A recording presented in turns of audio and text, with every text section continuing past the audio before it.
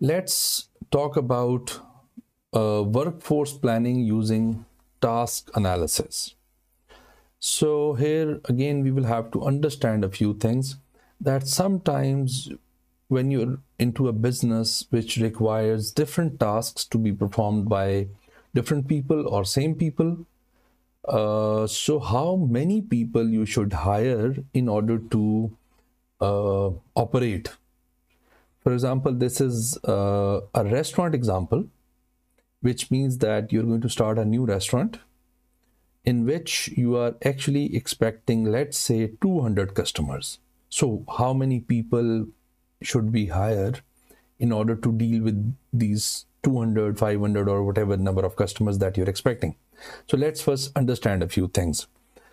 You need to understand the assumptions, that what are the assumptions of your business. We'll talk about them.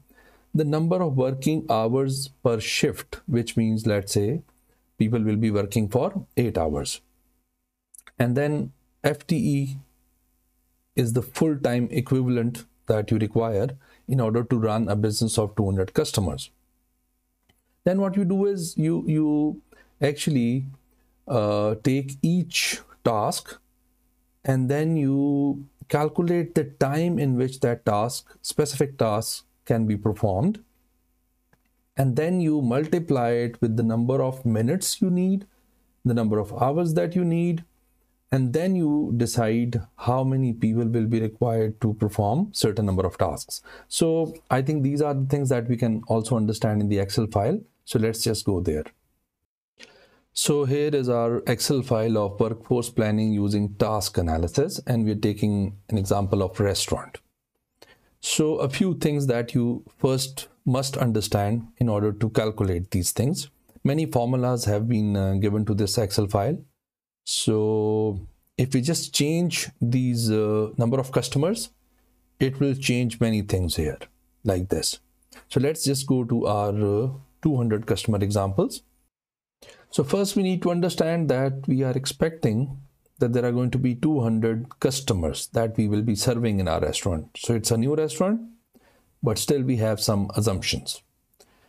And we are expecting that guests per table are going to be 3, which means at one table you will be averagely serving 3 customers.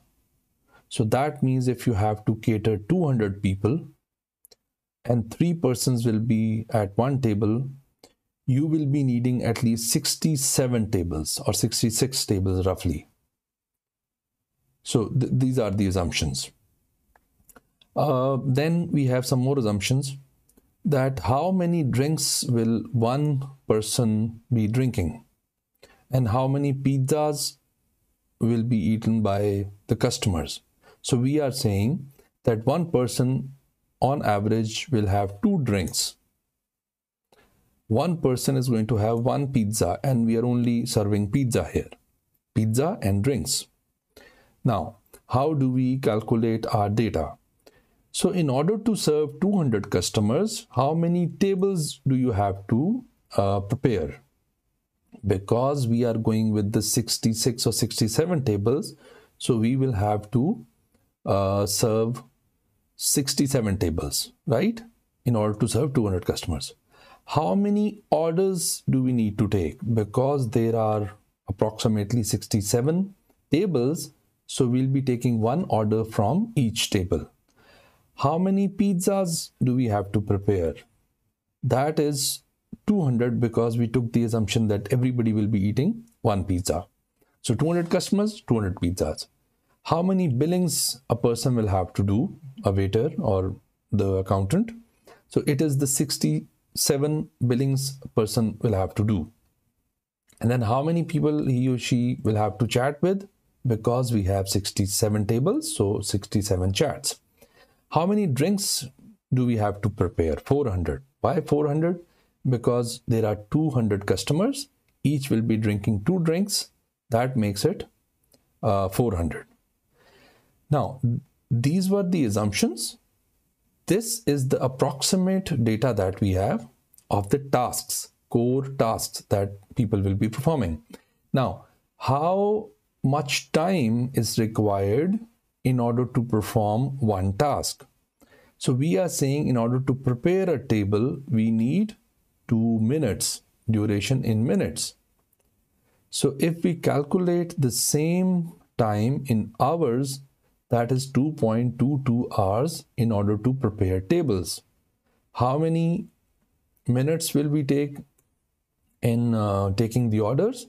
3 minutes per task, but in total you need 3 hours and 33 minutes, or you can say 3.33 hours in order to take orders. And then pizza preparation will take 4 minutes average, and then 13.33 hours will be taken in just preparing pizzas. And billing will be done for 67 tables into 3 hours and 3.33 hours. And then chat, and then prepare the drinks. Preparing drink will take half a minute, and then 400 drinks will take 3.33 hours. So this in total will be done by the people in 27.78 hours. All of these tasks to cater 200 people will be done in 27.78 hours. Additional tasks. Additional tasks, for example, 5% of the time will be the break. Obviously, the employee will not be working for straightforwardly for 8 hours. They will be taking some breaks. So the break counts is 0.40 hours.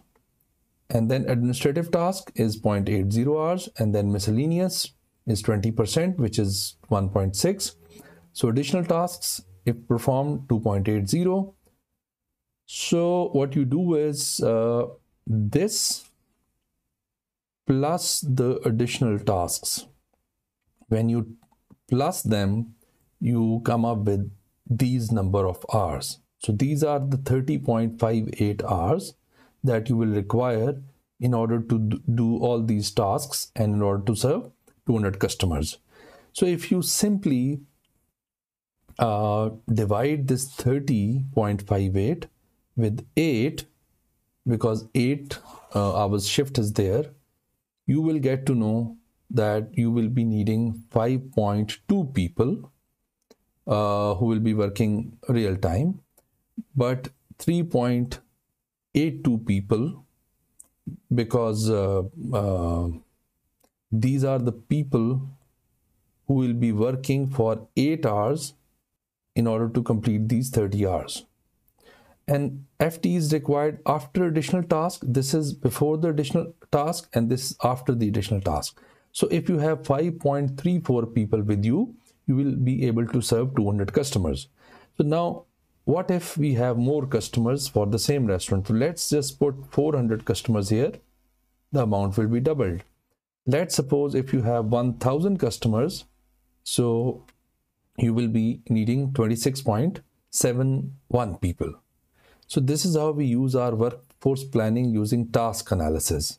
So try and understand it first and then practice it, so you can understand it how we can plan for our workforce, that how many people do we need in order to do these tasks and in order to serve these many people. Thank you very much for now, and we'll see you in the next lecture.